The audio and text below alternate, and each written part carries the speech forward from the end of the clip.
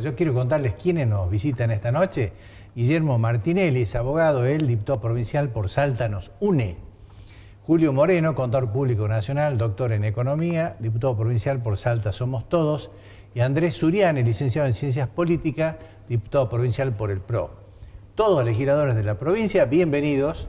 Gracias. Muchas gracias. Gracias por invitarnos. Gracias. Un placer que vengan, amigos, al programa. No, y un placer poder compartir hoy, domingo de gloria de resurrección, domingo de Pascua, así que muchas gracias por compartir. Bueno, a ustedes también, yo lo dije al principio, en la presentación del programa, iba para ustedes también, por supuesto. Felices Pascuas. Gracias.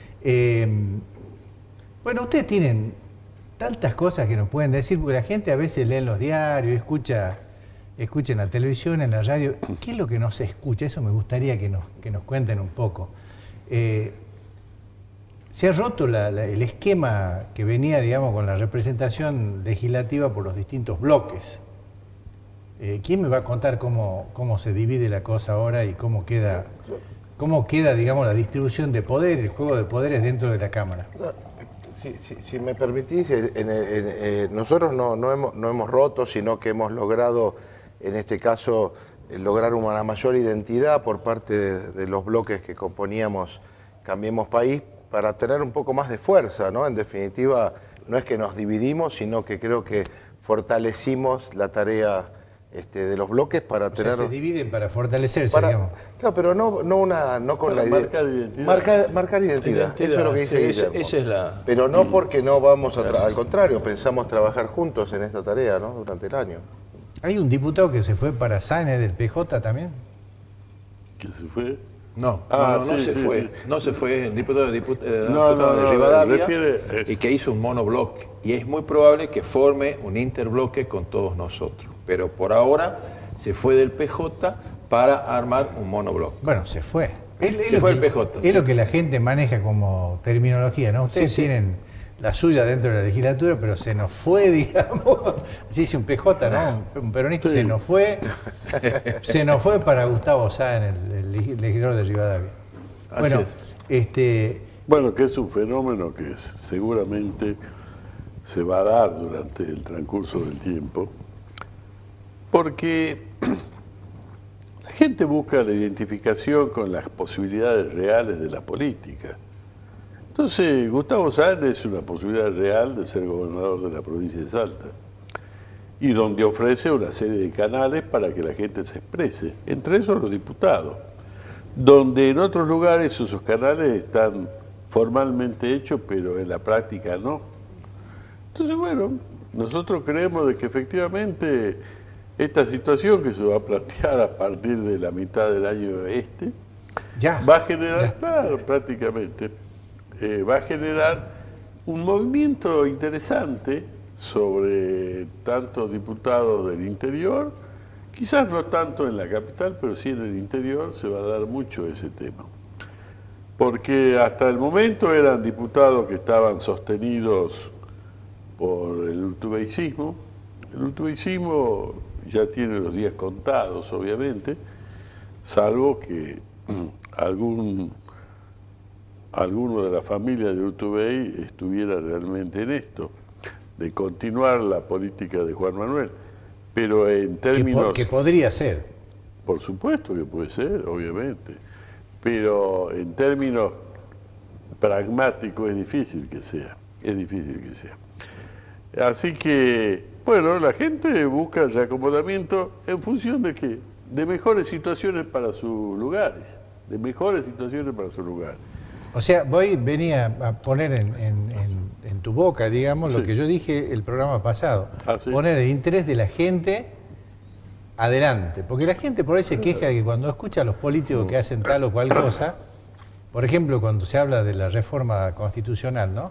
En nuestra provincia. Uno escucha, y esto parece que uno repite el mismo como un librito, pero es un tema que uno no puede dejar de tocarlo. Uno escucha un sector político, ¿no? Por ejemplo, el oficialismo dice, no, nosotros no nos corresponde hacer esta modificación, ni llevarla adelante, ni ser los promotores, porque nos van a decir que lo hacemos por nuestros propios intereses. Lo debería hacer el que venga.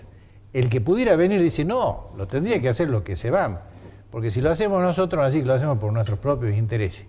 Y ahí está el interés de dos bandos políticos. Y lo de bandos no es peyorativo, ¿no? Aclaro. Digo yo, y repito lo que dije el programa anterior, ¿cuándo estará el interés de la gente adelante? ¿Hago esto o hacemos esto? Porque está el interés de nuestros conciudadanos. Tenemos que pensar en eso, es decir, tendríamos que lograr pensar en las futuras generaciones y no en las próximas elecciones. Y en ese sentido, un poco abonando lo que decía Guillermo, creo que hay una agenda que compartimos inclusive también con Julio, que tiene que ver con esto de la reforma. La gente está harta de las reelecciones, digamos. ¿Por qué? Porque se da cuenta y nos damos cuenta nosotros que han sido todas malas. Cuando vos ves la perpetuidad en el poder, ¿qué es lo que primero que decís? Che, acá se acomodan, se quedan con esto, con lo otro, y eso es uno de los temas que creo que tienen que estar en la agenda. No puede haber, como pasó en Salta, 2 periodos de 12 años, digamos. Me parece que eso, más allá de las personas, ¿no? Sobre eso, yo creo que es una mirada válida la tuya, seguro, no me aparto de eso. Pero debo señalar de que, para decir la historia corriente, no la historia anterior a la reforma del 96, donde hubo, a partir del 96, gobiernos que duraron un mandato y fueron desastrosos. No, seguramente, sí. ¿Fue malo el gobierno de Hernán Cornejo? Ulloa terminó diciendo: la provincia de Salta es inviable. El gobernador de Salta dijo eso. Cada uno de ellos tuvo un mandato. Es decir, pero imagínate si hubieran tenido 3. Bueno, pero no significa, no significa que los 3 mandatos es una voluntad unilateral del gobernador. Pero nos pasó, es una decisión que toma el pueblo de la provincia. Claro, a través de la reforma de la Constitución. Y en el mundo actual,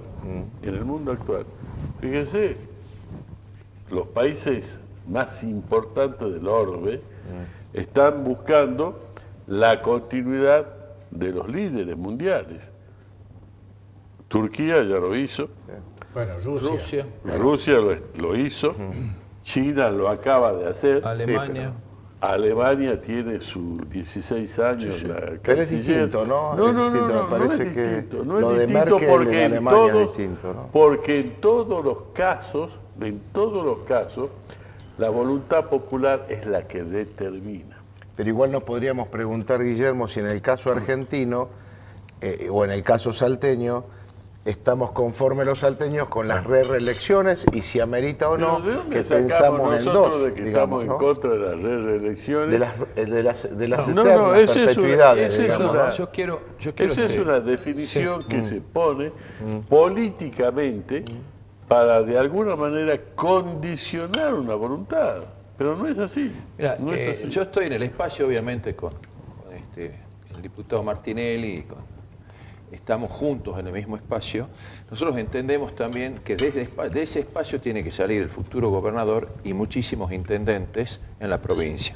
Obviamente, discutir hoy, yo te diría la continuidad o la alternancia, creo que es un problema ya de que está instalado en la gente. La gente está buscando alternancia, pero justamente por la gran cantidad de años que hay muchos dirigentes, muchos funcionarios, que hace tiempo que están. Entonces, empecemos a pensar si es necesaria, es buena o mala la alternancia con la experiencia que nosotros vamos teniendo. Creo que ahí es donde nosotros tenemos que ver, a pesar de que en el mundo la tendencia a decir, bueno, el liderazgo se puede llegar a mantener o no, pero la experiencia quizás de Salta la ha dicho, o la gente se ha dado cuenta que 3 periodos para un gobierno no es conveniente. Claro. Entonces, hoy podemos empezar, y que es lo que se va a instalar dentro de muy poquito tiempo, es decir, bueno, ¿cuáles son los tiempos que corresponden? Yo en forma personal entiendo que la alternancia es buena, la alternancia obliga, si vamos a hablar en términos de competencia, de que él sabe que le queda un periodo, o sea, si hay un periodo, elige un periodo, tiene que hacer un buen periodo, o un buen gobierno para que vuelva a ser reelecto, porque si no hay otra persona que va a ser reelecto y sabe que el segundo mandato no lo va a poder, ya el tercer mandato ya no lo va a hacer. Entonces, por la experiencia te estoy hablando, hay muchísimas instituciones,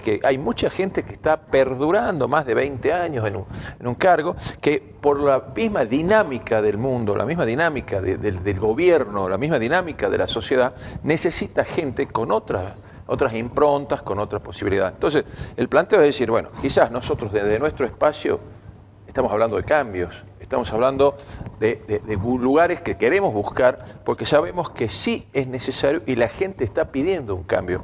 Yo en mi espacio, Alfredo Olmedo, candidato ya a gobernador o precandidato a gobernador de la provincia, también estamos buscando un espacio y sabemos que dentro del lugar donde estoy, en el bloque donde estoy trabajando, es una posibilidad de cambio. Entonces estamos trabajando juntos, o sea, a quien le toque, pero sí es importante, perdón, ya termino, es importante que sepamos que todos estamos buscando un cambio y todos estamos buscando alternancia dentro del poder. Ustedes saben que yo soy por naturaleza pragmático, ¿no? Y quizá por mi profesión también, pero las comparaciones que voy a hacer con el resto del mundo a veces son válidas para informarse, para enriquecer, digamos, toda la información que uno necesita para tomar una decisión. Pero no todo lo que se pasa en el mundo es trasladable a lo que nos pasa a nosotros. Fíjate que históricamente, Maduro en Venezuela también en otras épocas, digamos, más lejanas, nosotros éramos calcadores de todo lo que hacía Estados Unidos, pero calcábamos todo lo malo. Todo lo que hacía mal y le resultaba mal a Estados Unidos en la vida social de Estados Unidos, nosotros la calcábamos y así no fue. Entonces yo digo, no todo se puede trasladar. ¿Cuál es nuestra experiencia? Y me gustó lo que dijo Julio.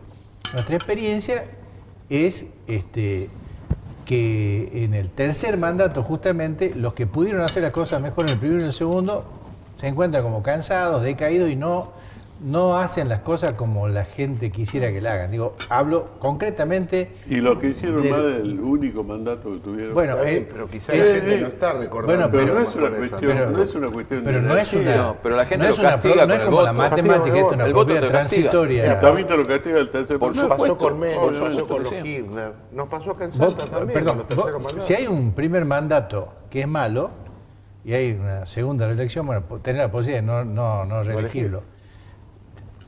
Haya uno, dos, tres o indefinido, puedes tener uno malo o todos buenos, eso es natural. Pero digo, basémonos en nuestra experiencia. Pues fíjate las experiencias que tuvimos con Juan Carlos Romero, la que tuvimos con Isa, la que tuvimos, estamos hablando de los 3 mandatos, ¿no es cierto? No estamos hablando de uno. La de Urtubey. Bueno, creo que los terceros mandatos tienen una relajación. ¿En qué fue malo Juan Carlos Romero en el tercer mandato? Yo creo que en bastantes cosas. Yo creo que perdió manejo. Mira, hay algo que yo lo reconozco a Juan Carlos Romero. A mí personalmente me parece un excelente administrador de la cosa pública, ¿sí? Es más, quiero aclarar para los que no saben, de que yo fui candidato inclusive a diputado en el tercer mandato de Juan Carlos Romero y lo apoyé para la tercera elección de Juan Carlos Romero.